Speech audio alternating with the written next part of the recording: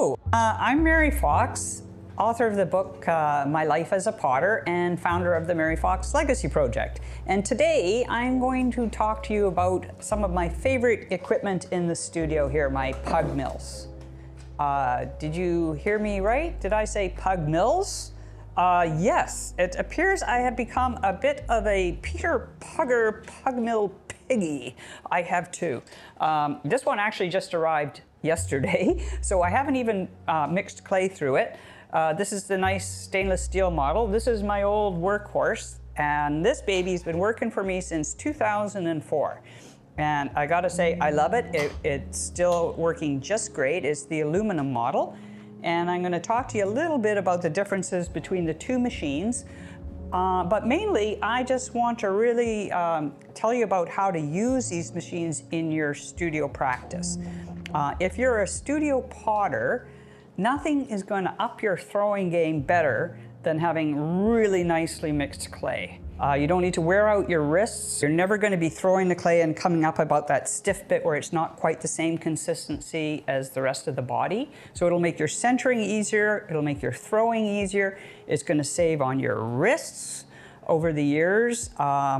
They're expensive machines, but don't be penny wise and pound foolish, because they are going to save your body.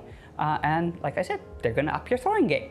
Believe it or not, actually when I got this pug mill, it took me quite a few years before the penny dropped and I realized I could do away with a whole bunch of the old recycling habits that I had as a young potter and do all the recycling in here. So this is great because all of us potters have, unless we have these beautiful machines, buckets of recycle taking up space in our workshops, buckets of slop, and whoever got up in the morning and went, oh, today's recycle day, oh yay, right? So when I'm throwing, I have a bucket by my wheel and I just throw all my trimmings into the bucket and the heavy slop from my hands, etc. And then when I go to mix my clay, I'm pretty much always putting some of the recycle in. You have to have a bit of the regular clay in, and then you add your recycle, which I'm going to do now. And, oh, hi. She always wants to help. But as you can see, like these are like just trimmings off my pots, this and that. Wheezing like an old cart horse here.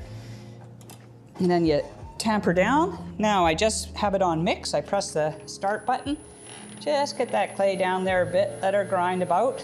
I tend to mix on the dry side because it's easier to add moisture in the process than to take it away. I'm gonna add a bit of moisture. I'm gonna add it down at this end.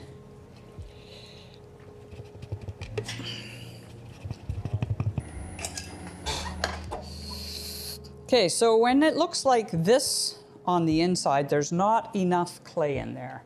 The mill will, and something, if you end up putting too much water in, the clay can end up being in a glob and not sort of break up and mix around. That's, if you see that happening, just add more clay. And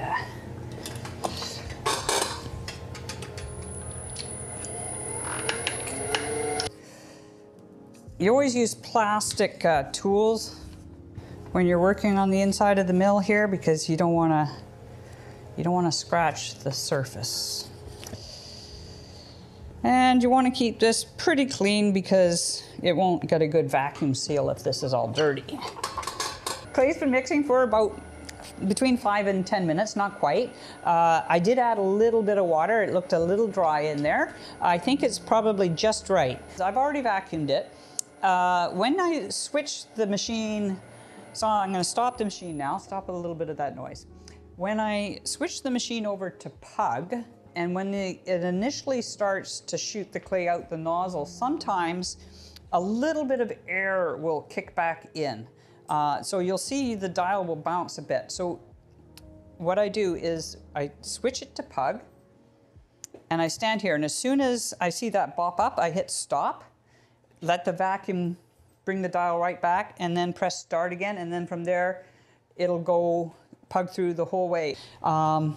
And I mentioned that sometimes if you overfill this a bit, the extra clay will come through into here.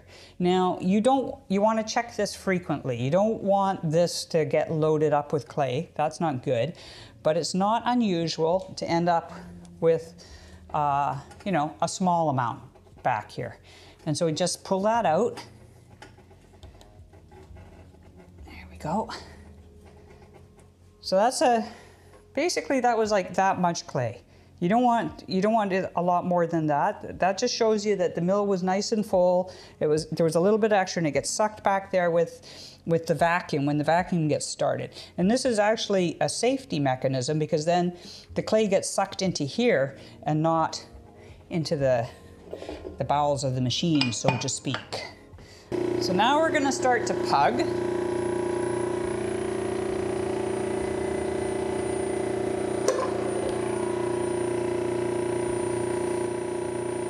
Whoop, there it is. Okay, so it just bounced back to 20. And now I'm going to start pugging again.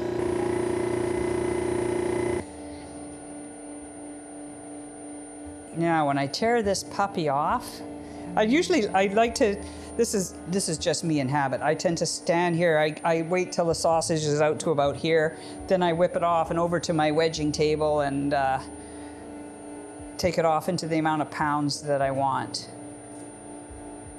But you can also just stop it and come back. But look at how that twists off nicely. Now that is some nicely mixed clay. Okay, so now I'm going to talk to you about my new baby. I think I've mentioned to you how great these are as far as saving wear and tear on your body. So as I've shown you with the recycling the clay, you're saving a ton of time, laborious time recycling your clay. You're saving your wrist because you're not wedging tons and tons of clay. This is huge. I don't know of any potter that has not complained about their wrists at some point in time, right? You know, I'm 61 years old, still potting. My wrists are okay. Unfortunately, I have trigger finger. Which finger do you ask? This one. Oh, always something. I actually haven't pugged any clay through this yet. This has been loaded up with porcelain. And why, you ask, do I have two of these machines? And this comes down to trying to decide what kind of machine to buy. There's a couple of things that you need to think about. The stainless steel model has been designed for people that use porcelain primarily, or a porcelaneous stoneware.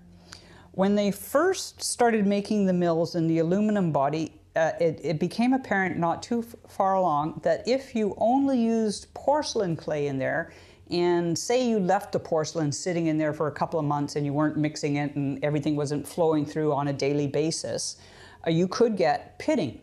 And that's a chemical reaction that happens between the porcelain and the aluminum. If you run iron-rich clay through there, that never happens. As you can see, I've been using that machine for almost 20 years, and I've had no problems, but I also don't work just with porcelain or porcelaneous stoneware. So I'll be working with those clays for, you know, 3 or 4 months, and then I'll be switching over.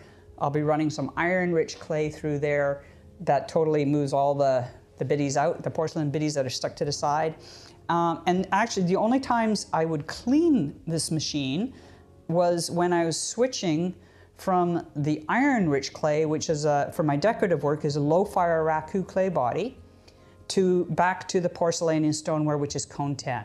So then the machine would be cleaned completely in prep for putting the porcelain in. Then I start working with the porcelain, work for that 3 or 4 months, then the other clay. So really only having to clean the machine, well, probably not much more than once a year. Which in itself is sweet. They only take an hour to clean, but it's just one of those jobs that, you know, we tend to put off. Being mindful, I think I've mentioned to you about the Mary Fox Legacy Project, and you can learn more about that on my website. Part of putting together the project has me thinking very much of the different equipment that I have in the studio, and studio artists coming after me. So I thought, one night I thought, oh gosh, what if the studio artist doesn't realize that you can't leave porcelain sitting in the aluminum mill for months on end without, you know, cleaning it out or mixing it up, and then pitting happens. So I thought, oh, I should buy the stainless steel model for the project. somewhere down the line. And then I thought, well, actually, I'm the resident artist now. It'd be really nice to have 2 mills. So, because I work with a lot more porcelain these days, now that I have that beautiful Blau kiln and I'm exploring all the Cone 10 work, I'm loving the porcelain. So I have this. And so I've got a box of porcelain in here, and I'll show you how nicely it mixes through. Back to my original comment. If you work with porcelain or porcelaneous stoneware, spend the extra money, buy the stainless steel model. If you work primarily with iron-rich clays and not as much the porcelaneous stonewares, then go for the aluminum mill. It'll be perfectly fine and suit your needs. As you can see, it's lasted me many, many years. The other thing you need to decide when you're trying to decide which mill to buy is what size. So I like this, the VPM 20, because it takes just the perfect amount of clay for me. But now I try to limit myself to no more than 40 pounds. And so, you know, a mill and a half is plenty for me in a day. So you're trying to decide between the two. What size of mill to get? Should you get the VPM 20 or should you get the smaller version? If you are a hobby potter, the smaller version will do you quite nicely. They're a beautiful little machine. They don't take up as much room. They're a little less coin. So, you know, I would go with that. If, however, you are going to be a production potter or you're thinking this is what you're going to do for a living, I think you will find this machine so much nicer because it's the larger hopper size. It's so much easier to put more clay in here to recycle with this larger hopper than it is on the slightly smaller machine. You can do all your recycling in the smaller machine, don't get me wrong. It'll do everything that this one will do. It'll just take you a little bit more time. That's really how I would decide the clay body that you're using and how much work you do. Well, oh my God, I don't even have to, this new machine is so beautiful. I turn the vacuum on. I've loaded this up with porcelain. This is the very first pug through for it. It's already like, whoop. The vacuum is like up to 30. I don't even have it mixing. It's just like, there we go. It's mixing, it's up to 30. Just like that. Popping back a bit. Leveled out at 30. Oh, a little bit past 30. Oh, popping up a bit. Takes it just a couple of minutes to get everything just so. So now it is just so. I'll turn off the machine. And then we turn it to pug. And this will be the first pug through of some nice fresh Coleman porcelain. Oh. That was a little air getting in there. I forgot, I gotta press pug first. Let's press start. Okay. Whoa, there's the little suck back. Oh my God, I love how quiet this is. Oh, my new baby. All right, so now we're right back to where we wanna be. We press start again. And that should be it for the air suck. It's going to take a little bit because there's no clay in the nozzle yet because this is the first run through. Oh, look at that. Look at that. So there, now I'm going to see if it's the same as my other mill and turn off the pump. Voila, it's holding its pressure nicely. Very good. Oh, let's see, the speed is, yep, speeds up. So this is the very first pug through. And me being a creature of habit, you know I'm tearing off that first sausage and not using it. Let's see. Oh, there we go. So, I have to show you this. Okay, so you see how beautiful and nice and soft and how my fingers are going in that? I have not put any water in here. Last night, getting ready for you guys today, I put the porcelain in here. And this porcelain has been sitting in my gallery for, I don't know, a year? Okay, so back to that conversation I had with you earlier about how you buy clay and it's all stiff and you have to go and wedge it and it's killer for your wrists. And porcelain is usually stiff at first and then it gives once you start going, but there. Look at how stiff that is.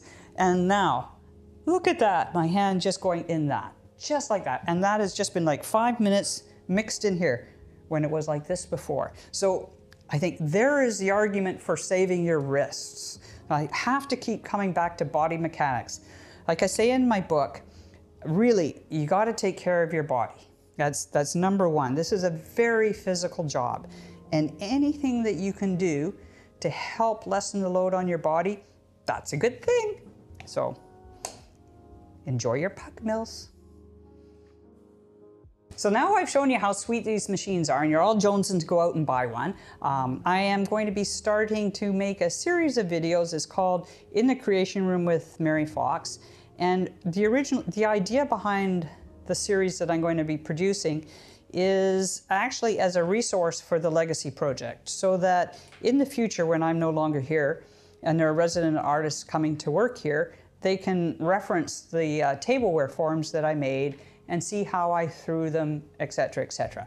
So I decided, well, why don't I make a series of videos, and instead of like just sitting on them till the project begins when I am no longer here, why don't I put them out into the world today and put them on my website for the potters of today to view.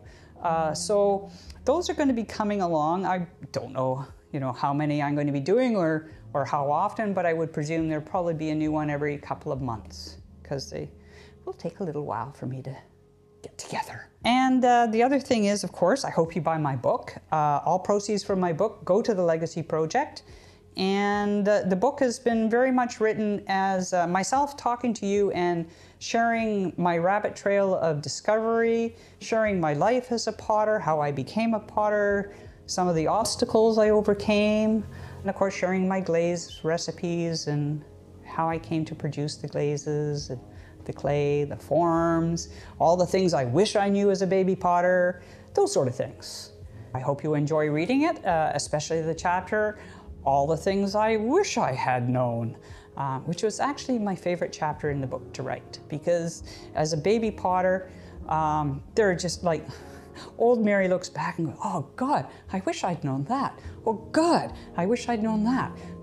So anyhow, I really enjoyed writing that chapter, and I enjoyed making this video for you all. So pot on.